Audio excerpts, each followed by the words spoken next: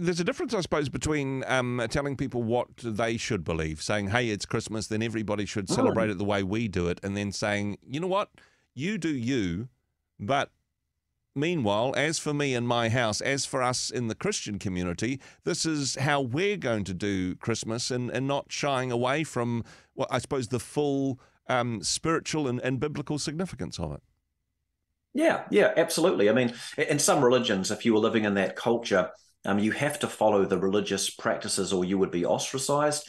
With Christianity, it's got certainly failings in this, no question, but it's a religion of personal choice. You cannot be born a Christian. Yeah. You have to choose yourself to respond to God's love shown through Christ. And so in that sense, Christian faith is individualized, whilst those of faith obviously then can live and work out of community together. So yes, people are free to make of Christmas what they want to, whilst we would maintain that keeping the Christ in Christmas is only sensible and logical, and that there's a history. So for example, take Tom Holland, a secular historian. You know, he recognizes as a man in Europe that actually he's not European. He's Christian, even though he's not personally Christian. Yeah. His values, his culture, his concept of freedom, charity, kindness, care for the poor, equality, all come from the Christian faith.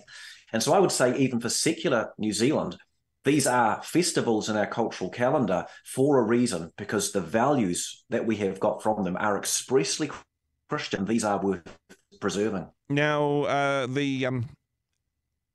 the Hope Project Christmas, this is something you've been doing for a few years now, encouraging people, particularly in the Christian community, of being intentional in introducing or highlighting nativity scenes in terms of the decorations, what they're doing in social media, all those sorts of things. Been a good response from the church, capital C, generally?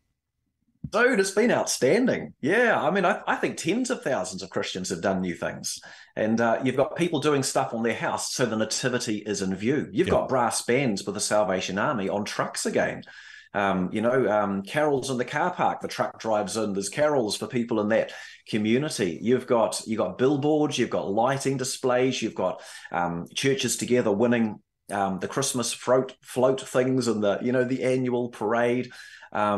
Honestly, the innovation across the nation is actually really exciting. We've got stories coming out of our ears and really very little platform to tell them. Yeah. God's people are amazing. It is super good. And look, if people are listening in for this, just because the malls have got their decorations up, it's actually not a bad time to, as a church community, say, hey, what are we doing for Christmas this year that will highlight the biblical story of the Nativity?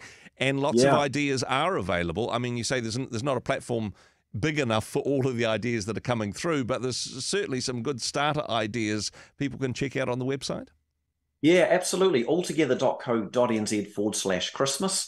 And on there, we've simply been collecting ideas from individuals, businesses, churches, and churches together. So people can come in and let's just make the Nativity visible everywhere so that New Zealanders cannot deny this is an expressly Christian festival, even if they're not personally of Christian faith. And at the same time, let's sing those carols. They're the most loved of all Christian songs. Yep. And let's tell the stories, because that is actually the purpose of a cultural festival. Dave, this is such a simple idea of putting Christ back into Christmas and highlighting the nativity story, but it's one which can, I suppose, have an influence, reach that sort of tipping point where when people think Christmas, Jesus is a part of their thought process, not just the guy in the red suit, right?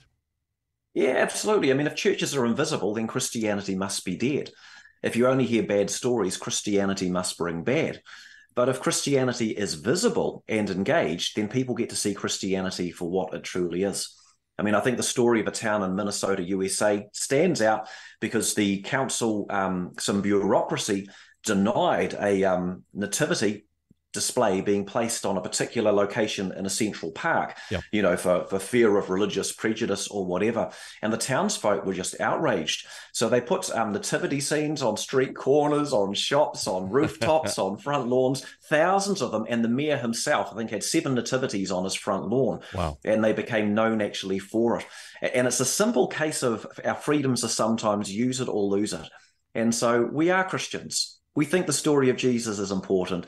Let's celebrate the cultural festival purposed for his birth. And whether we do so with Cliff Richard or Mariah Carey, that's just denominational differences, perhaps, Dave.